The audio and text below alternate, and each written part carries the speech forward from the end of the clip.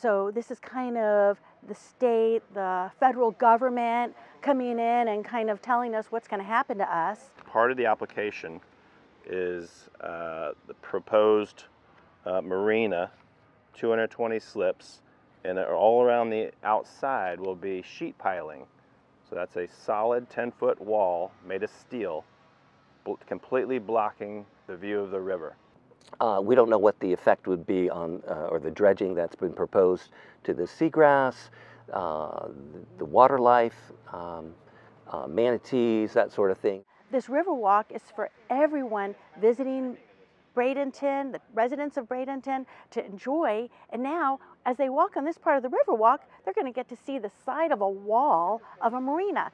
We'd like everybody to know what is being proposed and have an opportunity to respond to what's being proposed.